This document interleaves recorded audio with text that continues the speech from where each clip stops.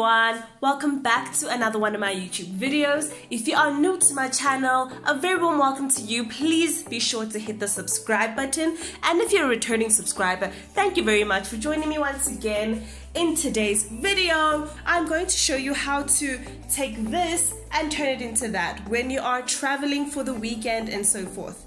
So I basically have my smaller version of this makeup box and just a few of my brushes out of my kit, just to show you that you can actually downscale and pack light when you are packing some makeup to go.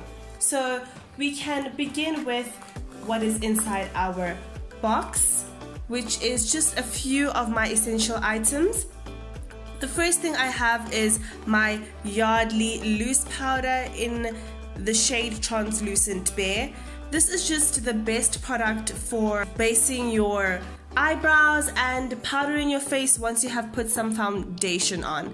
So the foundation that I do have in here is just my one Kryolan foundation in my color. My color is D13/14L. That is a bit of a chocolatier color, something along the lines of that.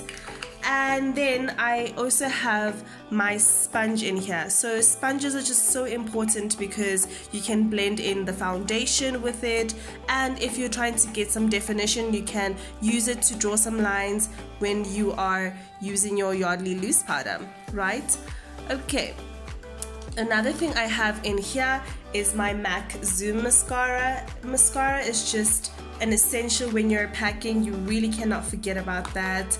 And I also have in here some eyeliner, right? So this eyeliner is just one of these. It works very well. And then I have also just a regular lip gloss, just so that my lips are never dry. And then I also have my Avon powder in here. So this powder is in a shade like that, and it has a mirror which works perfect when you are in a situation where you don't have a mirror, right?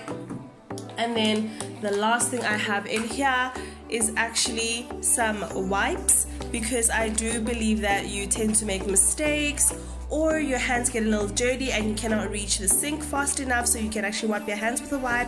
Or if at the end of the day you feel like you're too lazy to actually wash your face, you can just use a wipe instead, right? So this is just stuff that are so easy to pack in a little makeup box, as you can see. And I think it is just essential for you to know the basics that you should pack when you are traveling. And then over here I have just a few essentials. So this is my powder brush, which I would use my Yardley loose powder with.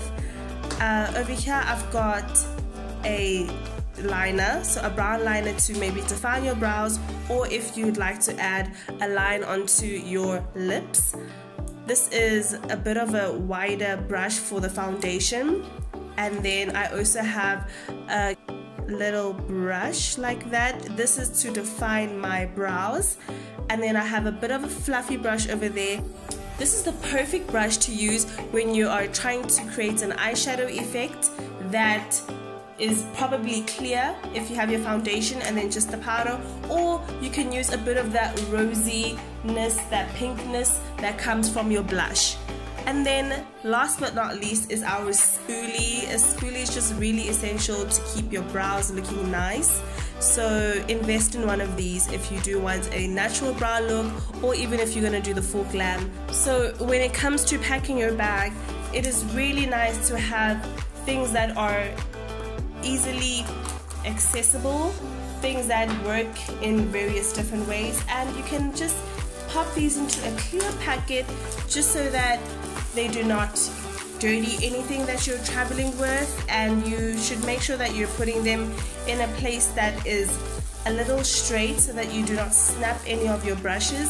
But it's just really good techniques when it comes to traveling lights just for the weekend, and you need a smaller version of all of this.